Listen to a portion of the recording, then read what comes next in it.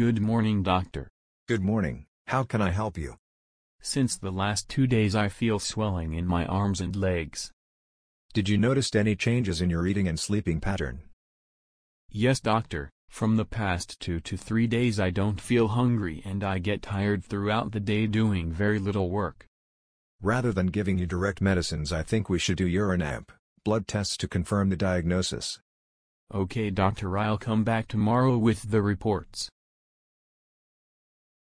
Hello, doctor, here are the reports. Let's have a look. So your creatine is slightly raised with presence of protein in urine. This confirms renal disease. What? How? Do you have any history of kidney disease in your family, or you consume non-veg on regular basis? I am a vegetarian and there is no history of kidney disease in my family. Have you consumed any kind of antibiotics or painkiller in last weeks? Yes, I have had Comiflam 3 to 4 times because of toothache. Painkillers and higher antibiotics on frequent basis can damage the kidneys. So how can we prevent this, doctor? So follow these 4 points to prevent any kidney disease. 1. Avoid consumption of painkillers and higher antibiotics frequently, without guidance of any medical supervisor.